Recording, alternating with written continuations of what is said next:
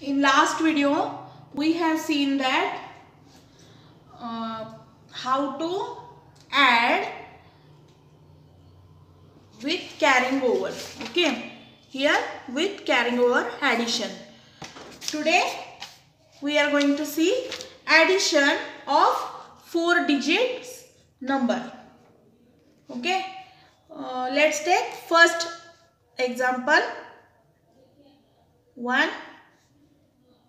5642 plus 4179. Now let's write it vertically. First, units, tens, hundreds and thousands.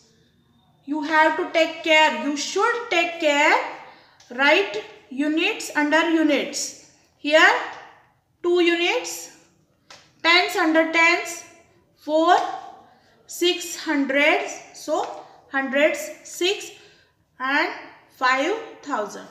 Same in this number also, just write units under units. 9, 7 10, so I will write it here. 100, so it is 100. 1000, 4000. Let's add 9 plus 2. Here we will make box like this.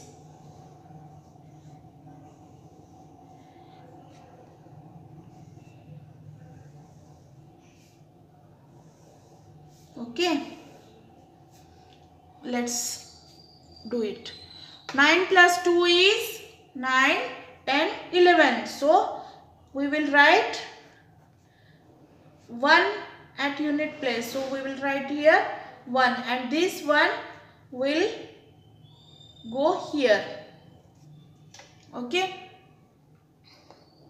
Now add this. 1 plus 4 plus 7. 1 plus 4, 5 and 5 plus 7 is 12. Here is 2 at 10 units place, so we will write here 2 and this one will carried over here at hundreds place.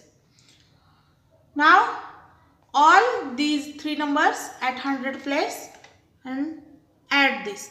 1 plus 6 plus 1 is equal to 8. So we will write 8 here. There is no tens here, so we will not write any number here in this thousands place. Here is only 2 numbers, that is 5000 and 4000. 5 plus 4 is 9. So the answer is 9,821. Okay, understood? Let's take another example. Let's take another example.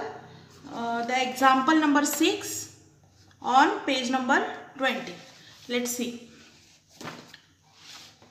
The example is 239 plus 5310 plus 30. Okay, now you have to fill this column. Okay, arrange these 3 numbers. Start from units. Here is 9 units in first number, 9 units, 3 tens and 2 hundreds.